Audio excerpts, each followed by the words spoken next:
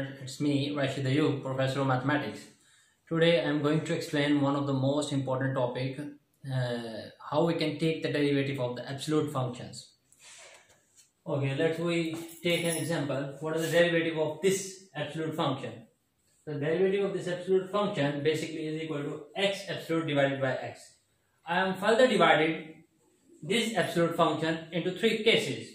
First, case 1, when x is equal to 0. Then remember students, the absolute at x equal to 0 not exist, because left hand limit does not equal to right hand limit of geometry. Let's suppose this is x equal to 0.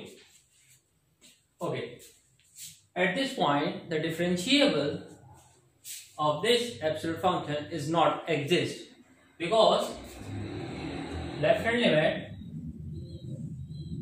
and right hand limit not. Okay, case 2, when x greater than 0,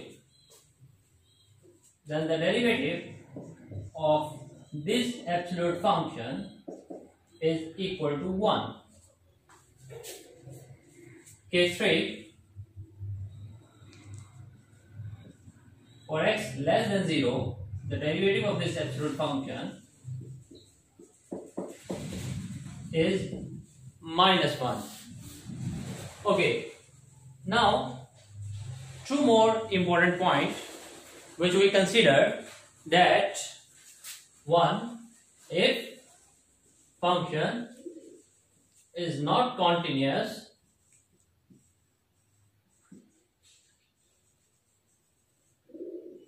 at x is equal to a, then it is not differentiable.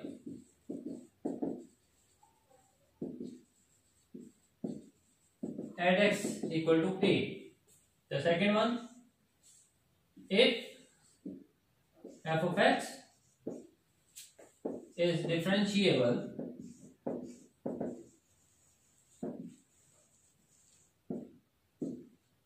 at x is equal to a, then it is continuous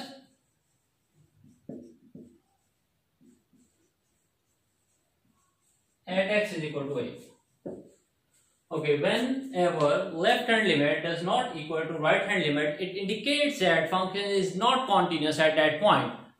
But when a function is differentiable at x is equal to a, then it is continuous at that point. Okay, now for example, you can perform at your home. If y is equal to x minus 1 absolute, then at which point it is not differentiable. So this absolute function at x is equal to 1 is not differentiable. Another example, if y is equal to x minus 2 absolute, then at which point this function is not differentiable? It is not differentiable. At x equal to 1, it is not differentiable. And similarly, x is equal to 2. This is not differentiable. And obviously, these two absolute function is not continuous. This is not continuous at x is equal to 1, and this is not continuous at x is equal to 2. Two more important questions which has appeared in different entrance exams many times, again and again and again. If y is equal to cos absolute, then it is not differentiable at x equal to which point? So remember students, all those points where absolute becomes 0, at that point the function of absolute is not differentiable. Okay, the option A 2 pi, option B pi, option C 3 pi. So D is the right answer, because at this point cos becomes 0, and if cos becomes 0, value of the cos becomes 0, it means absolute becomes 0. So absolute becomes 0 indicate that function is not continuous at that point. So D is the right option. Another question, y is equal to absolute sin x, and it is not differentiable for all x. The answer is, we have 4 options A, B, C, D. The right answer is D, because on n pi sin x becomes 0 indicates this absolute becomes 0. So when this absolute becomes 0, it indicates it is not continuous, and if it is not continuous, it is not differentiable. So these 2 questions has appeared many times in different exams, many times.